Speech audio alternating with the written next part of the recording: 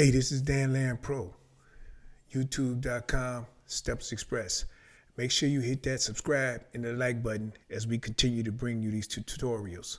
Today, we're doing a tutorial on how to set up instant replay in TeleStream Wirecast. Let's get started.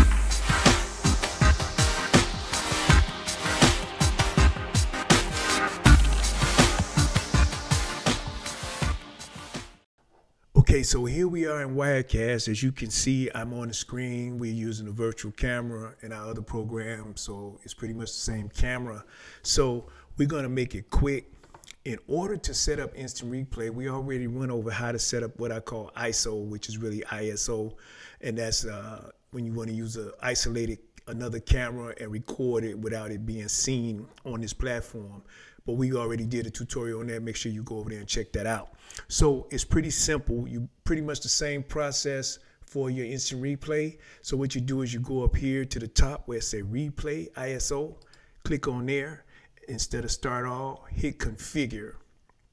Now, instead of configuring this time where we hit down here, add as ISO, we're going to go to replay settings.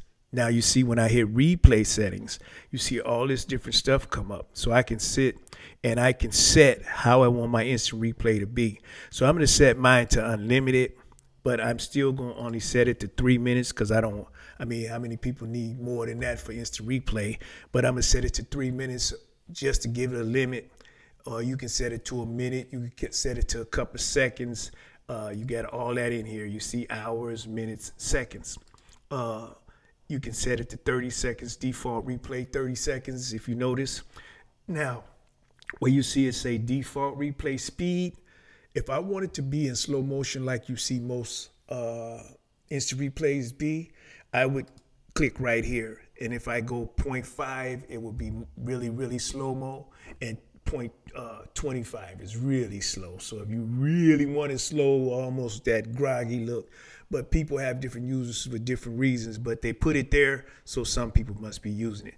But I'm gonna leave mine at 1x, but that's where you would go change the speed of your instant replay. And then it say main layer 1. Now, I want my instant replay when I make it, I want it to pop up on layer 1. You see where it say main layer 1? I can have my instant replay pop up on that layer, but I could have it pop up on any layer that's in the Wirecast framework, which is 1, 2, 3, regardless of which one. And you'll see once we close this out, I'm going to point out to you what those layers are. So right now, I want mine to come up on the main layer, which is where my main camera is. So it'll come up there, and then you can switch over to that, and then it'll play, and then it'll go back, default back to whatever was already planned. So now, ask to keep recording, and that's in case once I click on my instant replay, I want it to ask me to keep the recording before I put it in my file instead of just putting it directly in the file. You see you have keep recording, ask to keep recording, or delete recording. So it'll ask you before it does anything. Replay shot template. So you can have shot templates, or you can put one in here, Blackmagic Design. I put none. As you can see, I don't have a name for a template, so I wouldn't have one here. And then it say after creating replay shot. So we can have none, we can have Blackmagic Video, whichever template I want to use, I can have it come up in that particular slot or shot, whatever I named it. So we're going to keep it on our main layer though. So after creating replay shot, show in preview. So I want it to show in the preview mode as far as the shot, or I want to mute replay clips containing audio. So that's pretty much what I want to do, because a lot of times you want to talk over it, but sometimes if it's music or something you want it in there, you wouldn't click this. You would keep it not activated. And then say activate replay manually. So I want to come in manually, not record or broadcast.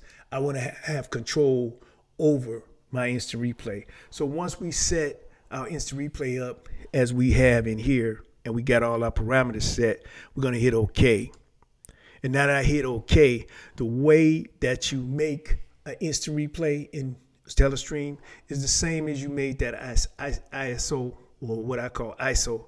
And you just go here, up here where you would normally go for your ISO. We're going to hit replay and we're going to hit start. And now you see that I started it.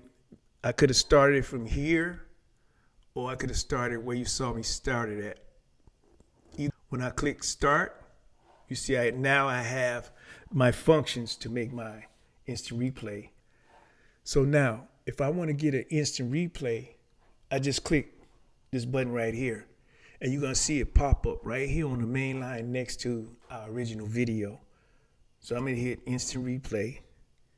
And there it goes. So it's getting the instant replay. Now I got a couple of seconds of that. And then I'm going to hit stop. So now you can see the difference between the timeline. This is my main camera where I clicked on the main layer. And this is my instant replay. And I can go in here and see where I want to put my time as far as my instant replay.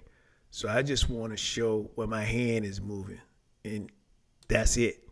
So I'm going to drag this right here.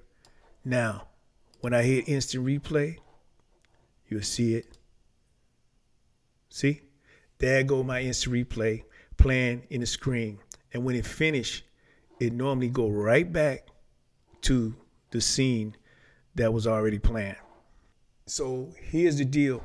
It's not going to go back to my main camera because they're on the same layer. Now, if I want to go back to my main camera, I could put it on another layer. We can change it. But I do that for a reason because I usually want the instant replay to play and then I click back to my main camera on my own. However, you notice the playlist down here on the second layer is playing. And that's because watch what happens after my instant replay play is going to default back to that playlist.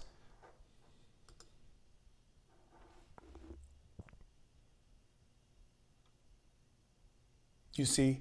So those seconds that I cut out for my instant replay, so that could be a sports program or something that you want to show where they kick the ball again. So see, I can play my instant replay and it's going to default back to that playlist.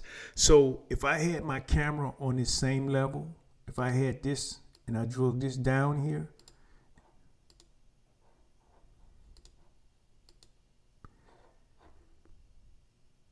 now let's see what happens now after my instant replay play.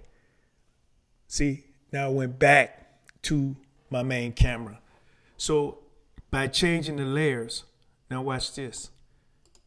I'm gonna put my these two layers back. So what I'm gonna do is make these active, and then I'm gonna click my instant replay.